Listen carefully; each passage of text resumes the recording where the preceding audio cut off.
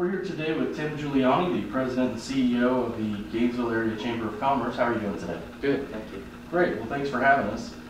So I guess first, tell us a little bit about yourself and your family. Okay, my wife and I both grew up in St. Augustine, and we both, we just moved back to Gainesville 1 year ago this month, and so my wife's Sarah, and we have 3 little kids. I understand that you're currently involved in the U.S. Chamber of Commerce Council on Small Business as well. Tell me a little bit about that. Yeah, so that's another opportunity for our community and our small businesses locally through my seat on that council to have a voice with Congress and to meet with policymakers that are making very important decisions on a regular basis that impact our small businesses here.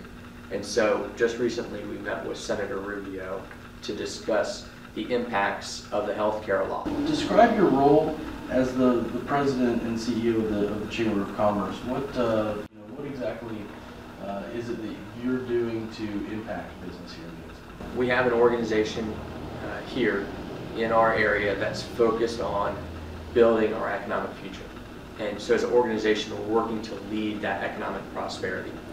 And so there's a number of ways that we go about doing that. And so I help to lead, I build the team, I help to engage our business owners and our community leaders on these important issues and make sure that business leaders that are invested in this community, that have been able to convene the community around Innovation Gainesville and have a vision for the future, now we're working to implement that and to get more people involved. Tell me about your new leadership team and a little bit about why it was formed and maybe why these particular people were selected and maybe what role they play in that vision. Well, my philosophy is that people are the most important part of any organization.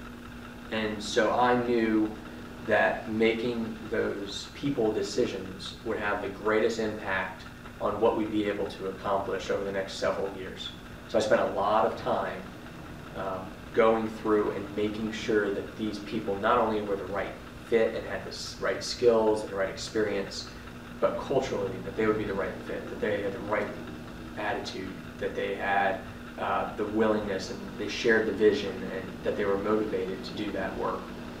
Well, a lot of our members are business owners, and how can they participate in the growth that's taking place in Gainesville? We have volunteer opportunities in economic development. So if people are, whether it's retaining and helping companies to expand locally, whether it's helping to grow companies locally, or it's part of our recruitment effort to bring more companies to town, there's involvement in those strategies.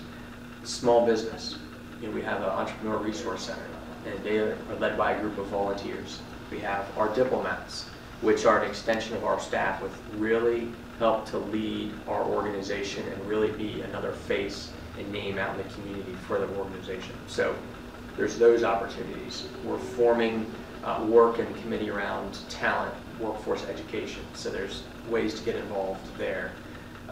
We'll be getting and doing more in international trade. So there'll be opportunities for companies that do international business or want to get involved. And last, on our IG initiative, Innovation Gainesville, there's task forces forming for people to get involved to help shape our economic development strategy. What is the contact information in terms of the website and everything like that where everybody can find that information? At GainesvilleChamber.com, the phone number is 352-334-7100. And you call, say you're looking to get involved and engaged, or there's a committee you're interested in. Well, thanks a lot for your time today, Tim. We really appreciate it, and we look forward to working with you more in the future. Yeah, thank you. Thank you.